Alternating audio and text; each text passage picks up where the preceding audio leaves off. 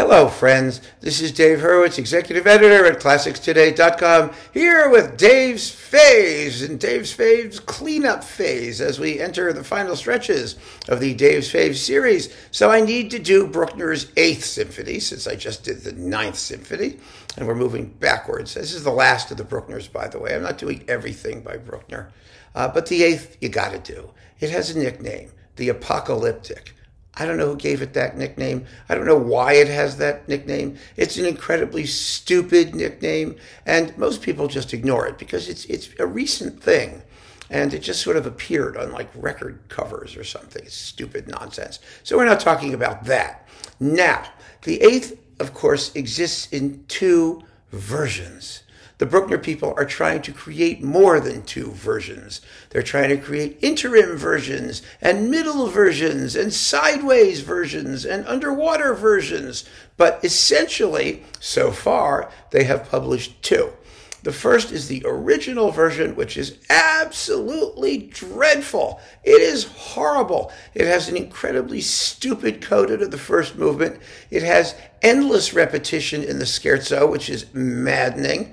It has some extra cymbal crashes in the slow movement, and orchestration that Bruckner cleaned up considerably when he redid it, and sounds much cleaner and grander and more sculpted and more colorful and powerful in the revised version.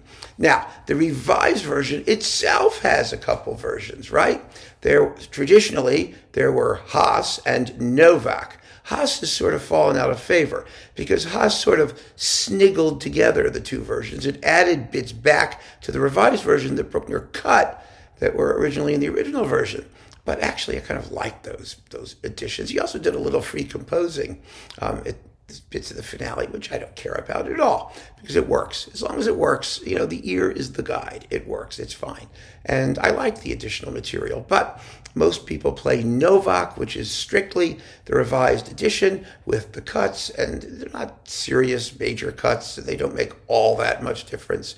It's maybe better to have some things restored in the finale to balance out the exposition and the recapitulation.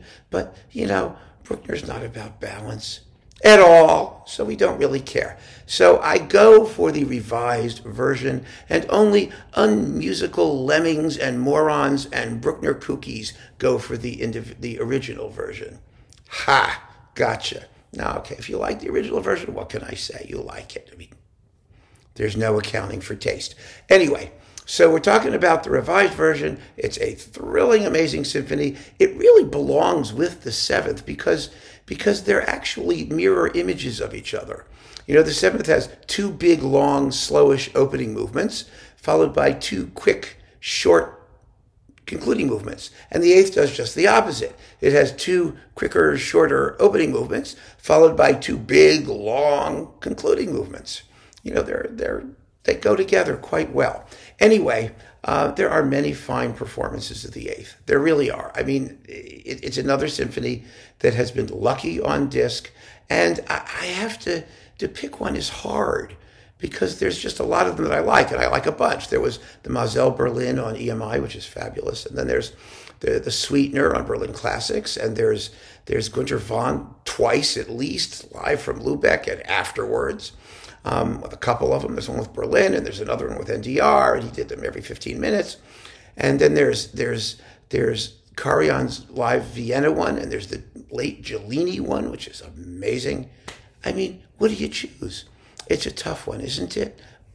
My pick for Dave's Faves is the last Karajan, Vienna.